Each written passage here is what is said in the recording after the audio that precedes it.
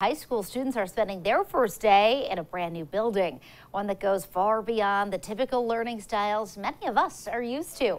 ABC 6 News reporter Yanni Tregellis is live in Attleboro at the school, giving us a first look inside. Hi, Yanni. Yeah, good afternoon, Noreen. Well, the first day underway here at 1 Blue Pride Way, and the students making their way into this brand new high school earlier today in Attleboro. And with this new school comes new opportunities for staff to teach and educate these students. And as Principal Kate Campbell tells us, it's not just about what those students learn inside of this building, it's how they learn it.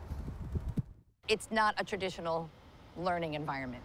This is an environment where learning occurs all day, every day. After almost 7 years, class is in session at the new $260 million Attleboro High School. But the school's 4-floor, state-of-the-art design takes students beyond just the classroom, giving them a chance to learn valuable life lessons they'll bring with them far beyond their high school days. You walk through this building and you see the learning, you envision it, you know what this building can mean to kids and to staff. Inside the school's walls, you'll find a newly designed gymnasium, auditorium, and cafeteria, as well as a bistro that will soon be open to the public with food cooked fresh by culinary students. That's part of the high school's comprehensive learning curriculum, where in total, students can pick from 18 total career and technical education paths, including cosmetology, engineering, nursing, and dentistry. You learn in your classroom, and then you apply it out in the project space, and how to think, and how to problem solve, and work collaboratively.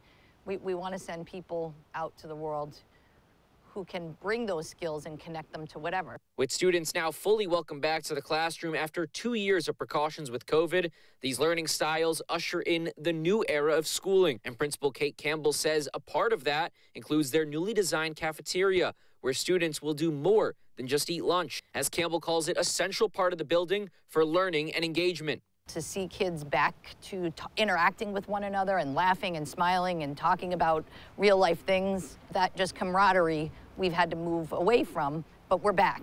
The school consists of 4 different houses, all connected by the cafeteria, Campbell says, with each one offering a different learning experience, unique to each student. It should be a place where students and staff want to be, and that's been tough for a couple of years.